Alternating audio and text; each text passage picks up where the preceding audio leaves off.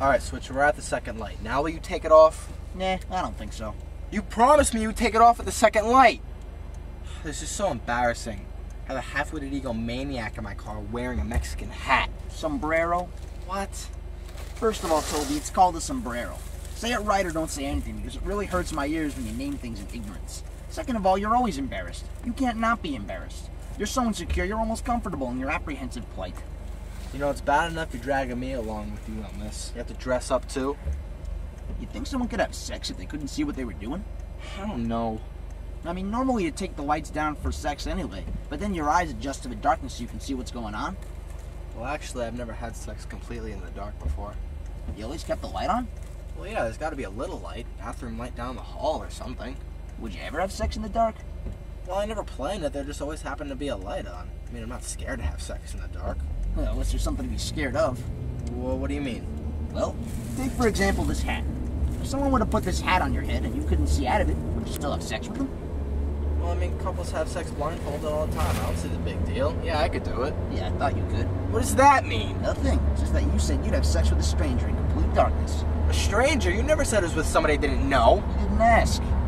Well, wait a minute, Switcher. I still don't see the big deal. I've had one-night stands before. Alone? Yeah. Well, wait, what do you mean alone? You mean there would be people with us completely in the dark? No, you'd be the one in the dark. Well, so would they. You're the only one wearing the hat. You know what? Forget it. I'm not having an orgy if I'm the only one who can't see. You would pass up having sex with multiple beautiful women just because you're blindfolded and they're not? They could be doing weird stuff to me. I knew it. Knew what? Weird. I'm gay because I want to have bizarre sex with multiple strangers. Toby, do you have any idea how many men would give up their right arm just to be in that situation?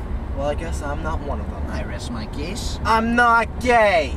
You would purposely disgust the entire male population of the United States of America by refusing what most heterosexual men never get in their entire lives just because you have a tiny little fear that they might do something to you because you can't see. All right.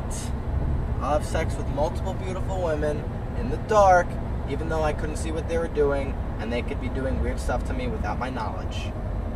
Just multiple women? That's what you said. That's not what I said, that's what you said. What, there are men there too? Oh, so you do want men now? No, you moron! But if there are men there, the deal is off. Well, you know there are more than just men and women. What are you getting at? Well, these women like to take these small dogs around with them wherever they go. Wait, Switcher, you said I wouldn't know who I was having sex with because I was blindfolded. But I think even if I couldn't see, I would know that I'd be having sex with a dog. Yeah? How? What do you mean, how? How would you know? Because beautiful women don't have hair covering their bodies. They shave them. Who walks around with a shaved dog? They shave them specifically for this purpose. Well, how would I know that I'd be having sex with the women or the dog? How would you know? They sure as hell wouldn't tell you, and you'd be blindfolded. You know what? Forget it. Deal's off. I'm not doing it. I'm not chancing having sex with a dog.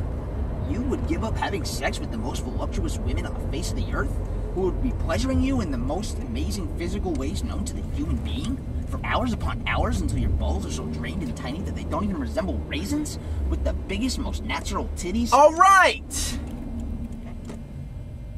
I'll have sex with multiple voluptuous women in the dark, even though they could be doing a bunch of weird stuff to me without my knowledge, and even if there's a little shaved dog in the room. You'd have sex with a dog? Fucking sicko.